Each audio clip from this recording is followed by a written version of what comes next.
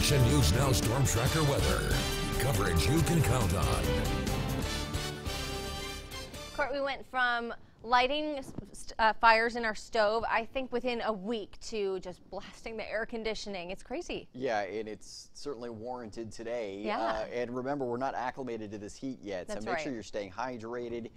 Make sure you're checking in on loved ones, especially the elderly and the very young, anyone with health impacts. You really want to be keeping a close eye on them on days like today. Now, as we move forward in your forecast, cloudy but warm on Wednesday. Not as warm as today, though. A cooling trend is on the way in your extended forecast, and we'll also see a chance for a little wet weather on the way as we head through your weekend. But of course, the story of the day, record-breaking high temperatures. Here's two cities that did see new records this afternoon. Red Bluff hitting 95 in the last hour. The previous record was 94 degrees. That was set in 2013.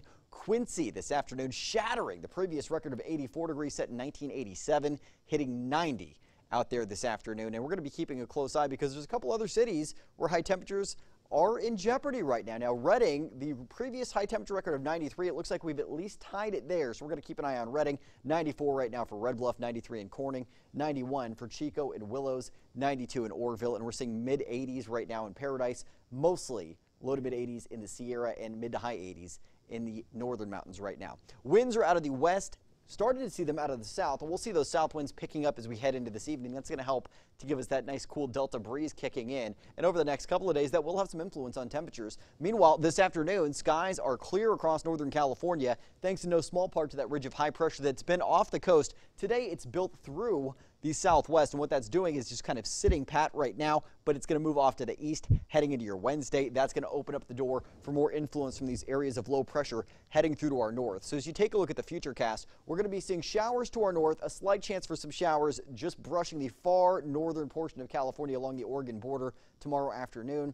We will see clouds moving through tomorrow as well. Thursday, we'll still have a slight chance for showers along the Oregon border. Then Friday, mostly sunny skies before this weekend. Now, temperatures are going to be cooling down during this time frame as that ridge moves off to the east and low pressure continues to move through to our north. And then this very, very deep area of low pressure moving into the Gulf of Alaska on Friday into your weekend. That results in a big cooling trend and that chance for showers late Saturday and through Sunday in your forecast. Right now, it does look pretty promising, but models could be changing. This is still a few days out, so we're seeing that chance for showers on the way for your weekend. Tomorrow, it's cloudy skies, but mostly just dry weather for northern California. Mid-70s to low 80s in the northern mountains for your afternoon. Mostly cloudy with mid to high 70s for the majority of the Sierra tomorrow. Foothill area is expected to see mid-70s to low 80s with cloudy skies. And if you're in the valley, partly cloudy tonight for the northern zones with low to mid-60s. Tomorrow afternoon, we'll see temperatures back in the mid to high 80s, so flirting with 90s in some areas. Mid-valley areas, mostly mid-60s for the start of your Wednesday, so very warm for the start of the day. Mid to high 80s for your afternoon with mostly cloudy skies. Your Storm Tracker 7-day forecast, where your weekend's always in view. Mid to high 80s for Wednesday, down to the low 80s by Friday, and then take a look at this. Dipping into the 70s through your weekend. We'll see a slight chance for showers in Chico on Sunday. Redding, you're going to be seeing mid to high 80s for Wednesday, then the low to mid 80s Thursday and Friday. Some clearing on Friday, and then clouds returning through your weekend. We'll be down in the low to mid 70s by Sunday with that chance for showers rolling through. That's a little below average, and then warming back up as we head into the start of next week.